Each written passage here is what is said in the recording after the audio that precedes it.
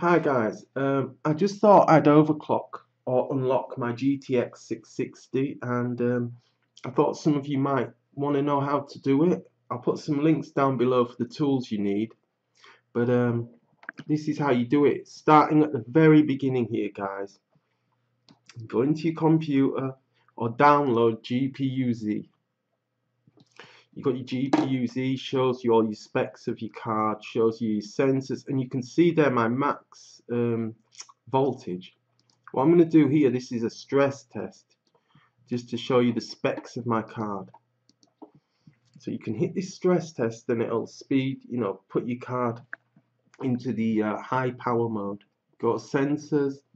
Right, so here's my clock 980, but I've got a boost of 1030 here. I've actually boosted up further than that. I've boosted up to 1070 on the core.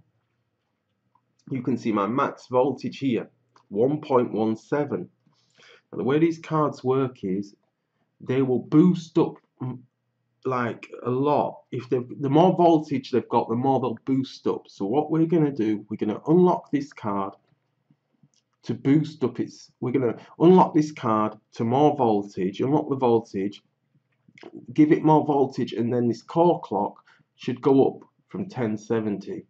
And also you can manually overclock it then as well. If your card can't handle it, then you just turn the you just flash your stock BIOS back. So first thing, very important guys, just get rid of this. I want you to come over here to this button, save BIOS, and I want you to save your BIOS somewhere, please, guys. So I've hit that, and I do all my BIOS stuff over here. So I'm going to put it in here.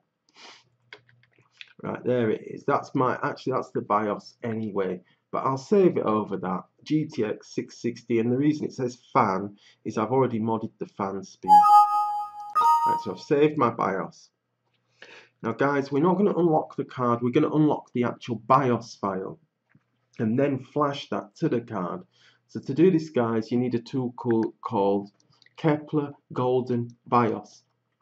Right, now like here it says, you type in KGB, your BIOS name, and unlock, and that does the job. And that'll unlock it.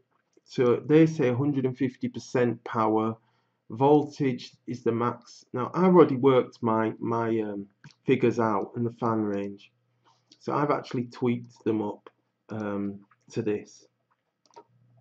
My card will lowest fan 20, highest fan 100.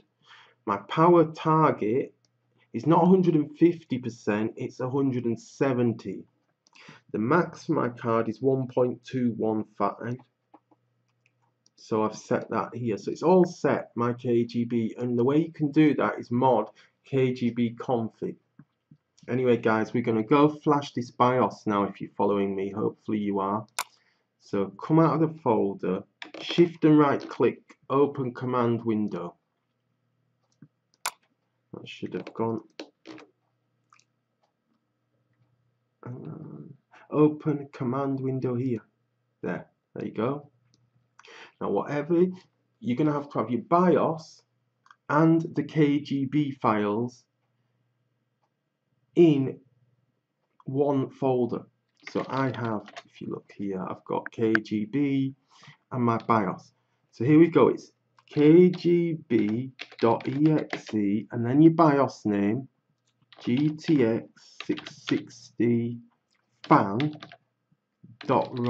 and then you just hit unlock guys, just hit unlock there, enter, and that's just flashed up. So let's see, has that worked? Kepler BIOS tool, use at your own risk. BIOS start, BIOS end, checksum good, found power offsets, found fan offsets, found fan speed 20, 100 found. See there, max power target 170%, so that's done. So basically that's done guys, we've unlocked the BIOS. Now unlocking the BIOS guys, you're just unlocking a BIOS file. You've got to now flash that to your card. So to do that, you need Nvflash in the same directory, and the command is going to be Nvflash 456, and then your BIOS name. I think it was that, and this will flash your card with the BIOS that you have just unlocked. So let's try it, guys.